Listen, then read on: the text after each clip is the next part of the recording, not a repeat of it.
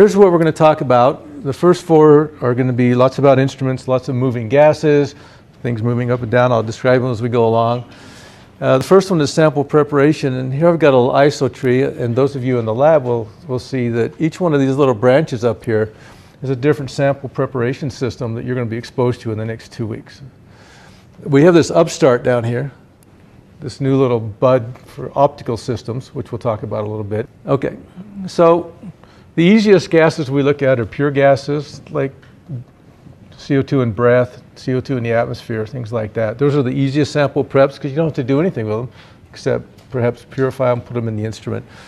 The instrument that people are going to use today, and all of you are going to use in the next 2 days, is the dual inlet. This is classic technology.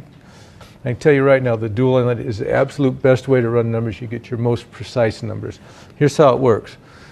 The dual inlet, these are little valves. This is the actual instrument out here.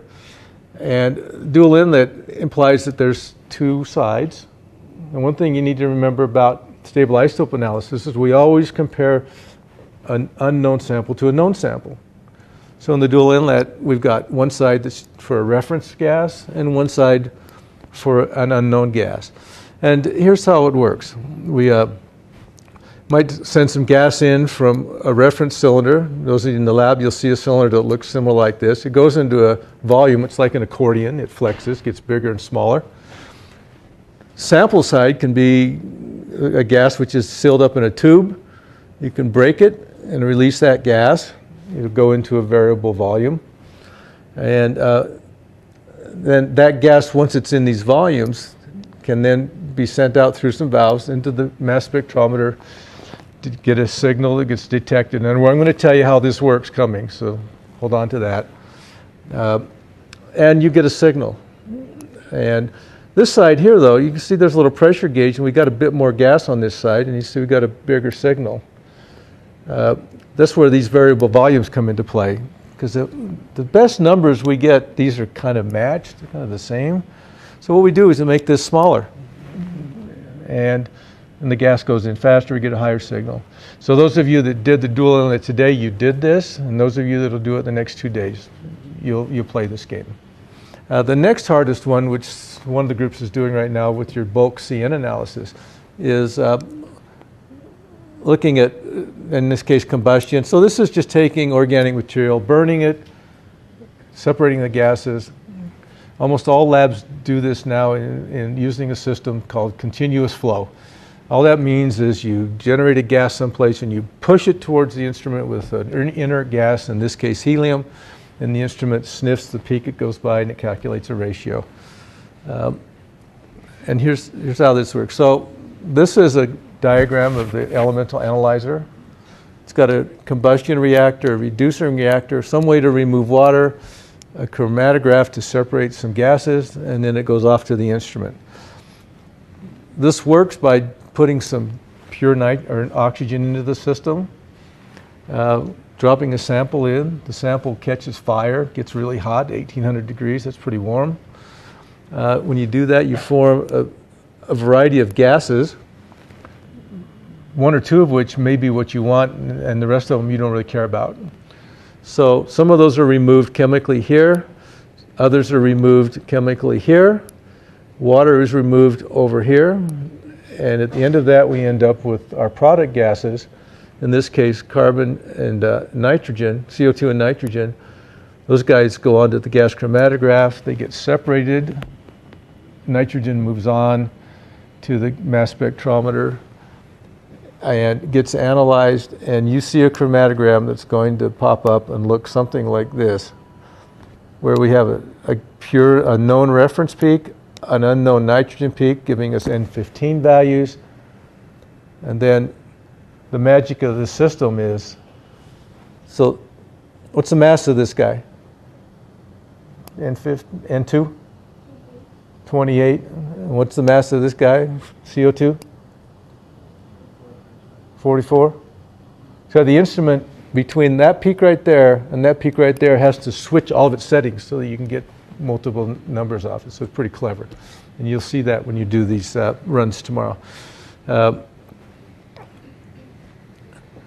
One thing you have, as I mentioned earlier, everything that we do is compared to a known. So the isotopic value of this unknown N2 peak is compared to this guy, and the isotopic value of this CO2 peak is compared to this guy. That happens throughout everything you're going to do.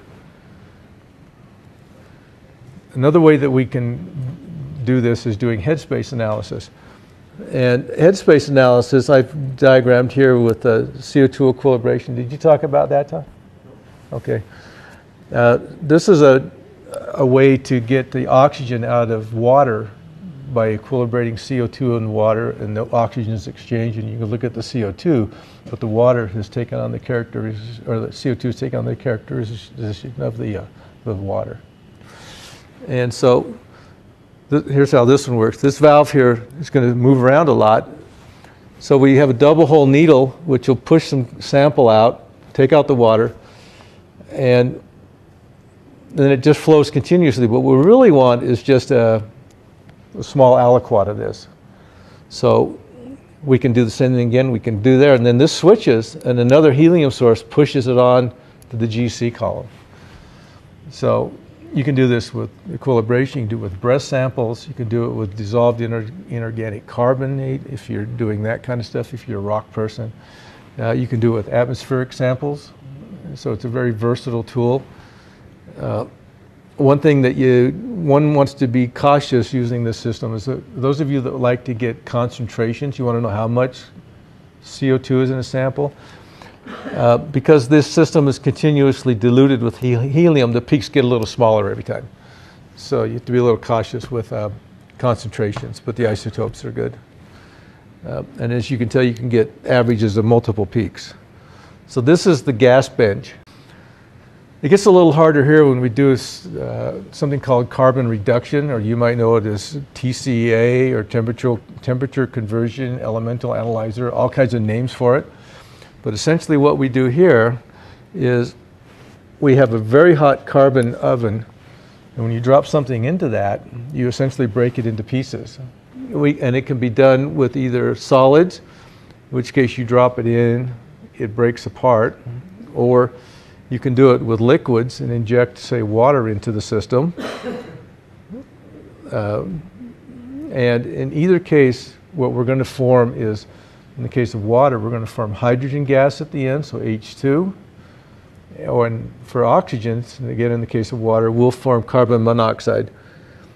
And as you can tell, these things all work the same way. We're going to get hydrogen coming off, and then the carbon dioxide will come off. So you can get two isotopes for the water sample. You can do solids, you can do cellulose, things like this.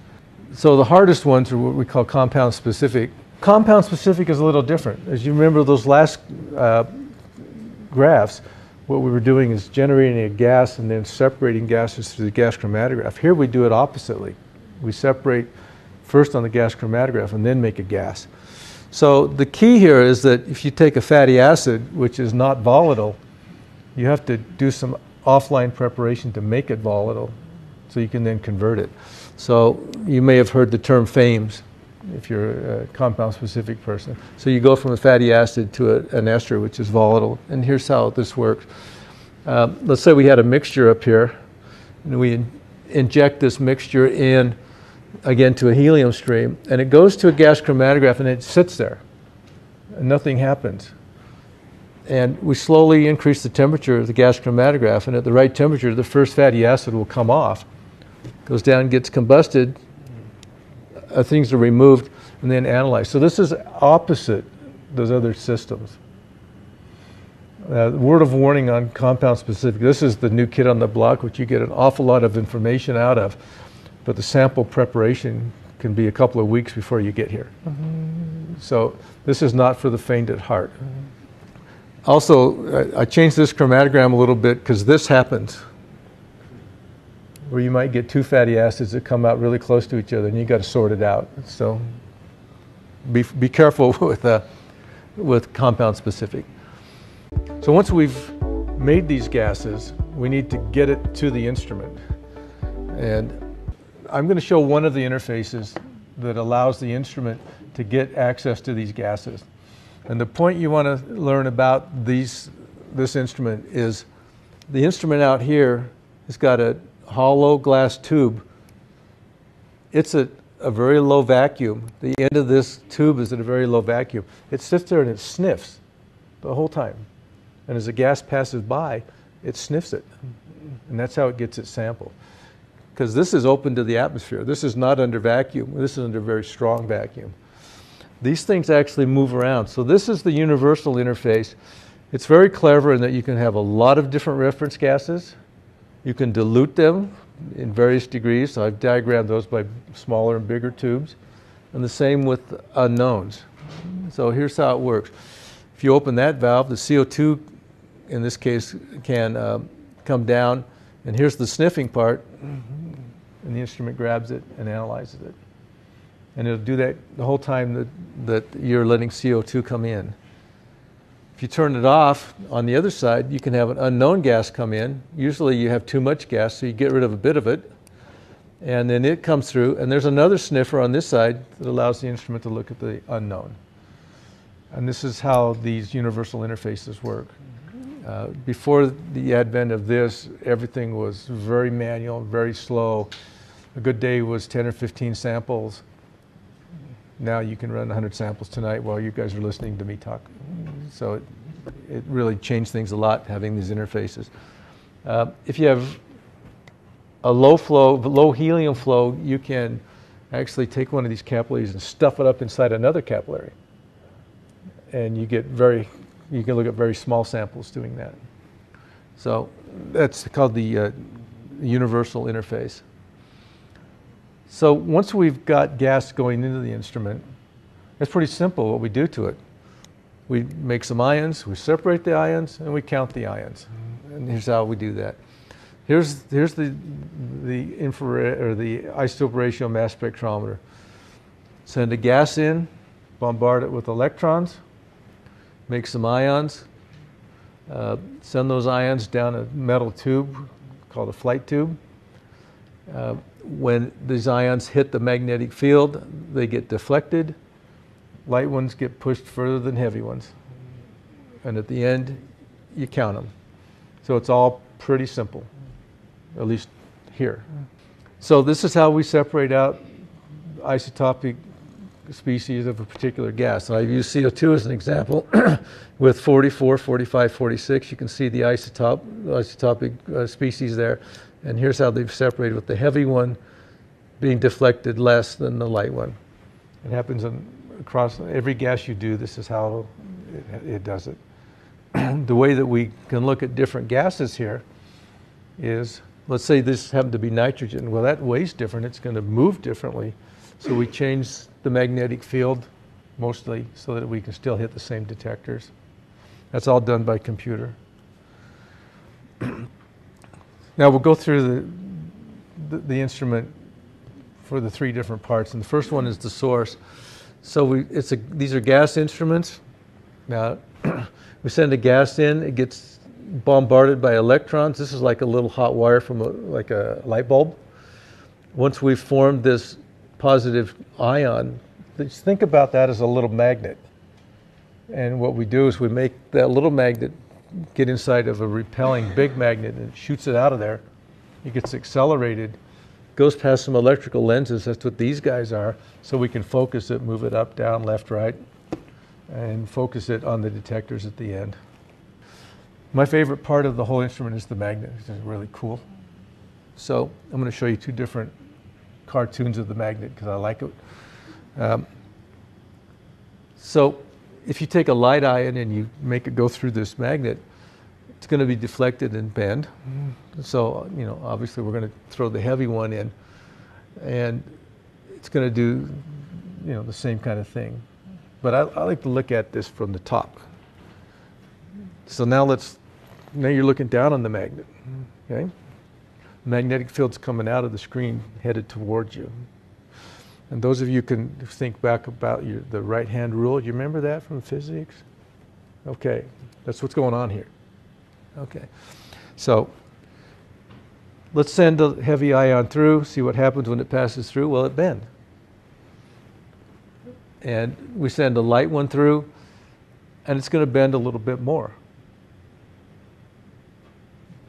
This is the only heavy lifting in this whole lecture, this little equation. And okay, so but when you look at all the forces on these ions, it all gets kind of summed to like that. But that's too much bother this late at night after eating.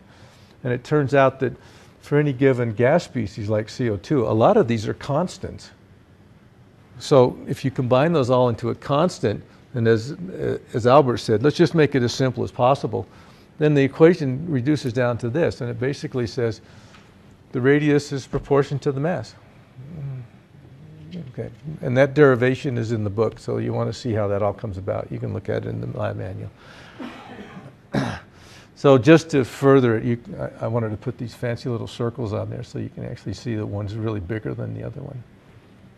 Okay. The detector arrays are called Faraday cups, and their whole purpose is to, I'm going to move on from that one, is to be able to count these ions. And the way they do it is pretty clever. Here's our ion. It comes in, and when it touches the Faraday cup, it gets an electron back. Remember, we knocked one off in the source. That's how we made the ion. Well, when we give it an electron back, we form a little current. And we've, as science kinds of folks, have been really good at measuring current for a long, long time. And so the amount of current is proportional to how much electrons we send back. So you can count kind of how many ions were there. And this is how the systems work. So you got these little vibration modes on a water molecule. Well, that's exactly what happens in this laser system. If you bombard a particular molecule with the right wavelength of a laser, it starts to vibrate and move around and rotate and things. This is the infrared absorption spectra of this particular CO2 molecule. And you see there's lots of bands, and it's pretty complicated. Wait, it gets better. What if you want to look at other isotopologues of CO2? Now we've got C12, C13, O18, and all these bands. Well, it turns out that these lasers don't really scan very far.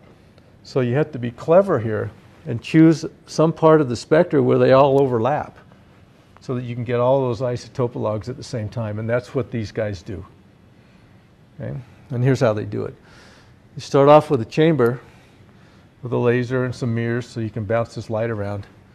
And what you do is you send the laser through, and you've got a detector, and you get this chamber filled with light, and then you turn the laser off. Some of the light leaks out, and it starts to decay down to zero. And you measure, how long does that take? Then go ahead and put something in that chamber that absorbs. And you do the same thing, but now it decays faster because some of that energy has been absorbed. And the difference in time from here to here is how they calculate isotopes. And if you choose the right wavelength, you can get all those individual isotopes. You buy these instruments for specific gases, whether it be methane, CO2, whatever. A little case study, and I was part of this. We got a lab decided they wanted to do what I call designer reference materials. So they grew a couple of different plants hydroponically. What they were doing was adjusting the nitrogen in the water so the plant would have a different nitrogen signature. They sent, it's called a round robin, they sent these materials out to these labs, and we all analyzed them and we sent the results back. So there were 8 labs, and you can see the data. So I want you to remember these graphs. We want to talk about these graphs as we go through because there's some problems on these graphs. I'm going to explain to you where those problems come from. But labs like this one here have a plan to make sure the numbers come out properly. This is a traditional plan that most people use. I'm going to use a slightly different model for the next couple of slides. That I've added another component over here, which I call a quality assessment. But what I'm going to talk about applies to no matter what title you put to these things. So we go by a principle of where we treat everybody the same way. All our samples are treated identically. And this term of identical treatment came about from who Keith and those guys did that years ago. But Brian Fry and Carter decided they needed to have a little more information about that. So he broke it down into even more kinds of principles that one should do if you're doing isotope analysis. You know, for instance, let's correct everybody the same way. Let's use the proper reference materials, and let's do normalization properly. Let's make sure that when we do error detections, everybody's treated the same way. And so, but we can't talk about all those, so we're just going to talk about this portion right here.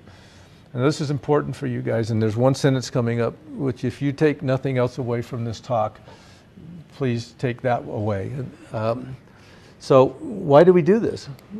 Well, first, it puts us on the scale so that numbers you get in your lab, Todd understands, Seth understands in his lab, Darren understands in his lab. You're all on the same scale.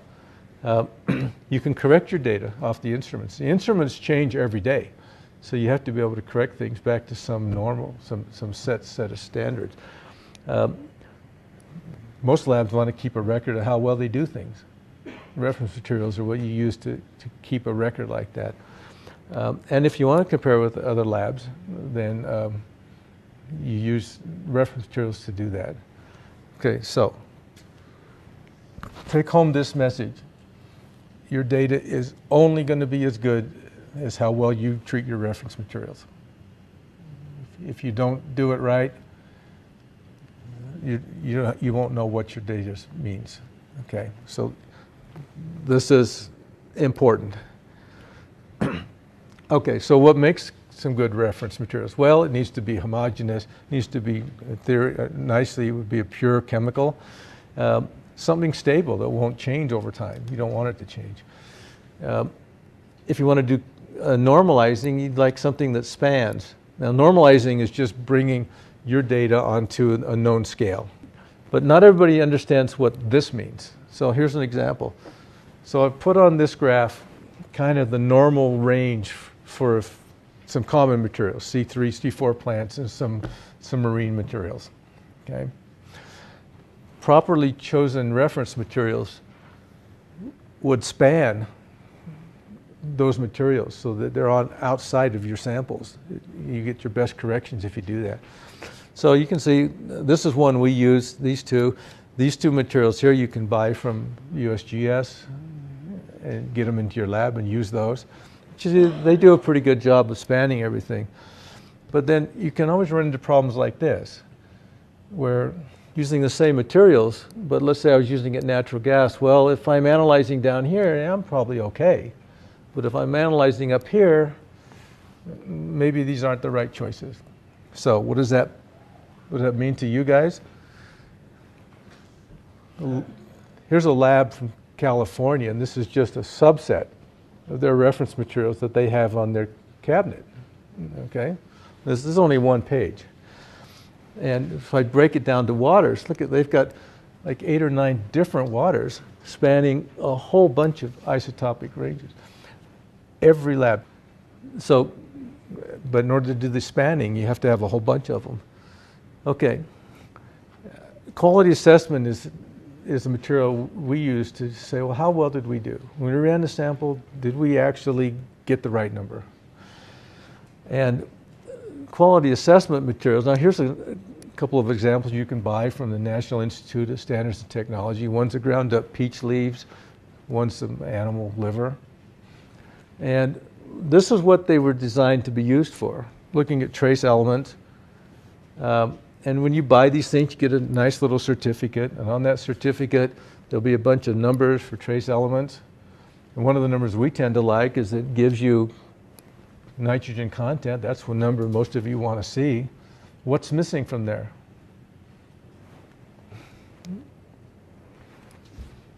It is not certified for stable isotopes. It's not, never was meant for that. So what do? Well, you find your buddies, send them some ground up material, have them analyze it, come up with an average, and say that's exactly how you generate reference materials if you can't purchase them. Okay, normalizing is one of the corrections that we do. And so here's some actual data. For nitrogen and for carbon, we happen to be measuring collagen. Normalizing is simply a linear correction where you take your measured values versus your known and come up with an equation, which you can then apply to your unknown values to bring them back on the line. Does it work? Well, here's some corrected values. Here's the known value. Same down here, corrected and known. Same here. So it does work. There may be other corrections, blank corrections, other things, but everybody's going to do this one. So back to our little case study at the beginning. This lab here seemed to have a problem. Those were multiple measurements, and it was off by 3 or 4 per mil from everybody else.